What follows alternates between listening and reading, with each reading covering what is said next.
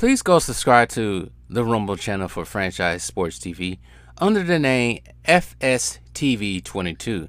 Now, I'm using that Rumble channel for any purposes of me getting kicked off YouTube and also for more of my spicier joints.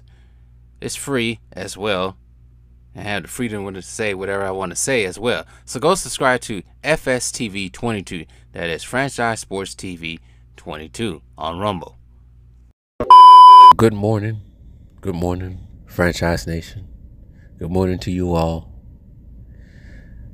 Last night, I should say yesterday in total, there was a lot of slate of games. Yeah, the Memphis Grizzlies. I'm sorry for getting tongue twisted so early in the morning. But, well, it was.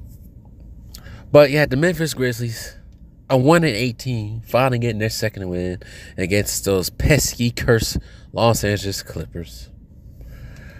And then the media, as soon as I get on ESPN, the first thing I see is, well, the Lakers. What about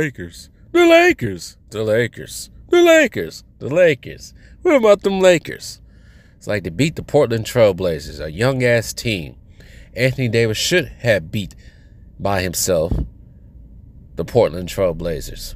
Why is this such a fascination with ESPN? Or better yet, ESPN, Le Media. Speaking of Le Media, they just won't talk about certain star players anymore. They're very quiet about certain star players. One being Anthony Edwards. He's been tearing up the league since the season has started. Wait, didn't they beat the Golden State Warriors last night? Did Anthony Edwards tell Draymond Donkey Green to shut his ass up last night? Put him in his place? Oh, they won't talk about that because, for one, Mr. Donkey Man himself is a clutch client. So they ain't gonna talk about him. They ain't gonna talk about that at all. No. We can't talk about that. Don't talk about Anthony Edwards, the brilliance of one Anthony Edwards. No. But they also are not talking about the brilliance of one Shai Gilgeous-Alexander and those up and coming OKC Thunder, who put a foot on neck performance on the super team of the Phoenix Suns, the no defense Phoenix Suns. OKC goes to 6-4. Phoenix goes to 4-6 on the season. Ooh, yikes! But they don't have Devin Booker. But they also didn't have Bradley Beal. Well, Bradley Beal's back. He's back. He looks young out there. But this is what I kind of was already expecting from the Phoenix Suns. A no defense happening team. Sort of like the Lakers and the Bucks. But anyways, the OKC Thunder won last night 111-99. Chet Holmgren, 18 points, 5 for 10. Let me get all the stats right quick. We ain't gonna do all half the stats.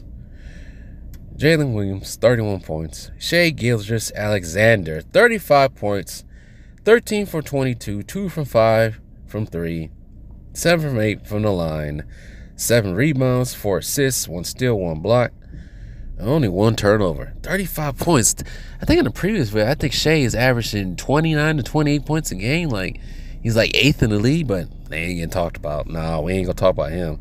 He went against LeBron by saying he don't think LeBron is as good as everybody thought he is, or thinks he is. Josh Giddey, 10 points, 10 assists, 6 rebounds. He went 5 for 12. Dort, 9 points, 3 for 10. Ooh, he had a bad shooting day. Coming off the bench, some of these people I don't know. The bench production for OKC, the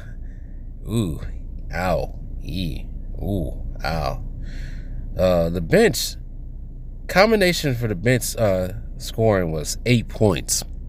Their bench scoring was 8 points for OKC.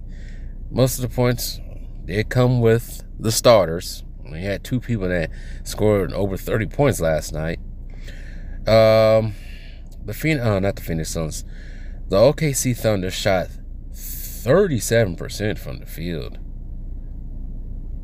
3-point line, 48% from the field, and they still won. As for the Phoenix Suns, Kevin Durant, 28 points, 7 for 18. There you go, 11 for 11 from the free throw line as well. 9 rebounds and 4 assists and 2 blocks. 3 turnovers. Josh Okogie, 8 points. Yusuf Nurkic, 3. That's not enough production on your center. Bradley Beal, 15 points in 30 minutes, 6 for 17. He was crappy from 3-point. 3 for 6 from the free throw line. Ooh, yikes. Grayson Allen does what Grayson Allen does. 7 points. 2 for 8. 1 for 3 from the 3-point line. 2 for 8 from the field. Disgusting stats. Now, the Phoenix Suns did get more production out of their bench than what the OKC Thunder did. Devin Eubanks had 15. Watanabe had 6 points. Based up, I think that's how you pronounce his name, had 6 points. And is that Josh Goodwin or Justin Goodwin? I forgot his name. I forgot some of these dudes' names. Jordan Goodwin. I don't even know who he is, but he averaged 7 points a game this season. But Jordan Goodwin had 11 points off the bench in 29 minutes, but he went 4 for 10. And the Suns shot 38% from the field, 31% from 3-point. Ooh, just ugly ass numbers for the Phoenix Suns. Yikes, yikes, yikes, yikes, yikes, yikes, yikes, yikes, yikes. And this game was in Phoenix. I thought it was in OKC. Damn it. If I would have known, I should have went to that game. But anyways, it's not a good start for the Phoenix Suns. You can scream and cry that they don't have Devin Booker all you want. It ain't gonna make a difference if Devin Booker can't play defense on Shai Gilgeous-Alexander putting 40 on his head.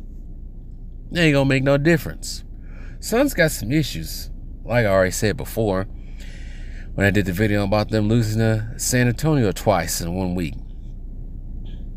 They got some issues. They got some defensive issues. They got some people need to step up issues as well. But OKC will just keep trucking along. Like I said, I think OKC is going to get to the playoffs this year.